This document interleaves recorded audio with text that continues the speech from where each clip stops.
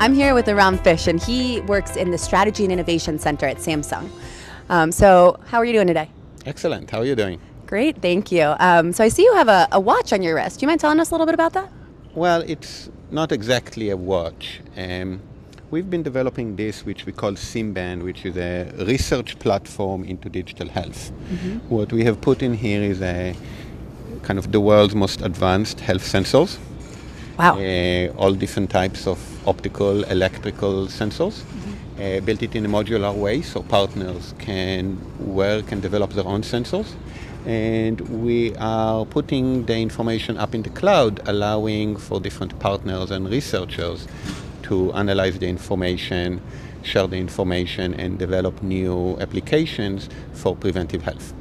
That's really cool. And how does that all relate to big data? Because that's what we're all here for today.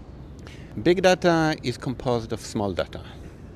And the data collected from here, from me and you and other people like us, is the foundation of big data. Being able to track 100 times a second, not just how we move, but how did our blood flow? How did the blood flow change between different layers of the skin? What was our galvanic skin response, a second by second, 24 hours a day? Is the foundation of the big data.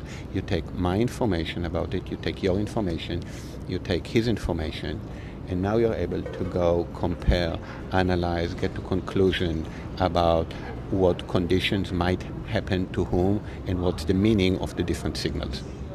And you can get that all from that watch? You can get the beginning, the small data out of this watch. When we have more and more people wearing it, that's how we get into the big data domain. So we all work together to collect the big data? Yes. That's pretty cool. Thank you. Well, thank you so much for talking to us today. You're welcome. Big Data, this is Maren Shapiro.